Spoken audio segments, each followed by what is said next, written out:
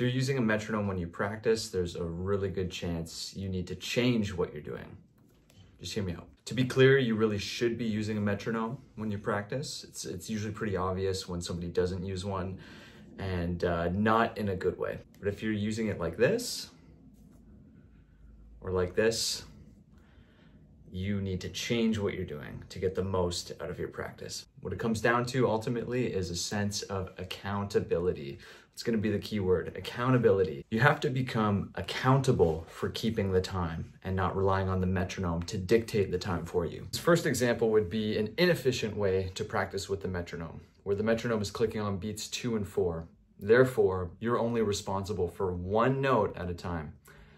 This is not the best way to use a metronome.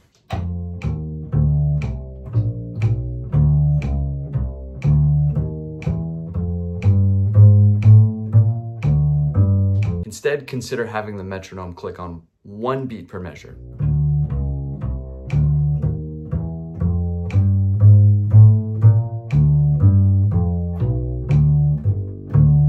With this simple change, you're now responsible for 3 quarter notes in a row, and that metronome click will then in turn assess your time. Instead of you relying on the metronome, it will assess you.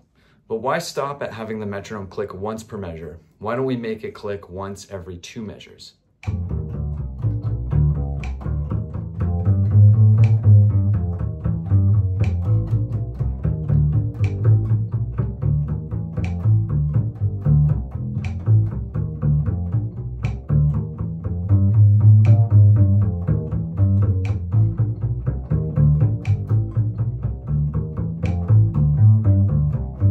In this example, I'm almost entirely responsible for the time.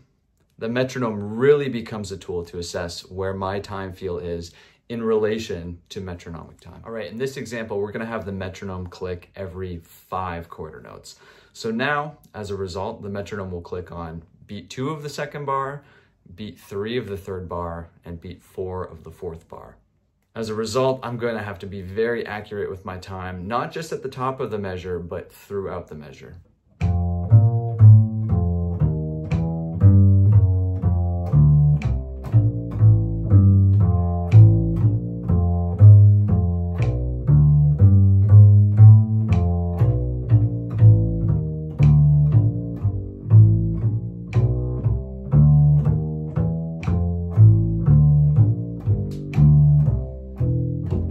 So you can try this out with the metronome clicking every 5 beats, every 7 beats, every 9 beats. The idea here is to have the metronome click in an uneven fashion. All right, this next example we'll look at having the metronome click on a subdivision of the triplet. So once again, the metronome will click once per measure, but this time instead of it clicking on a downbeat, it's going to click on a subdivision of the triplet.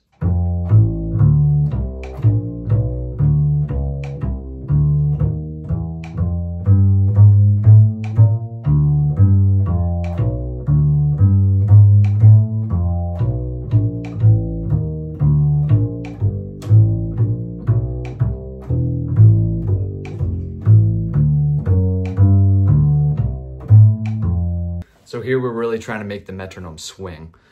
It doesn't have to be on the 3rd subdivision of the triplet. It can also be on the 2nd subdivision of the triplet. And that has a different consequence to how the quarter note feels.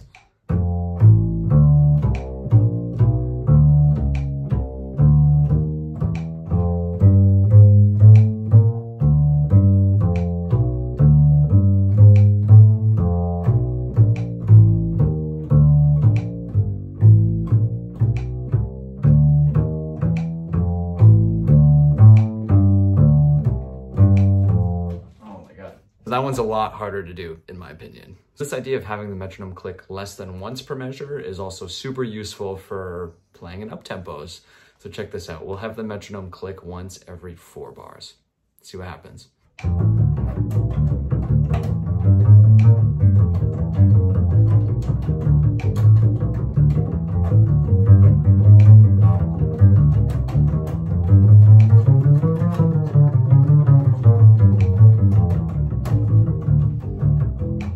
So give these ideas a try and let me know what you think.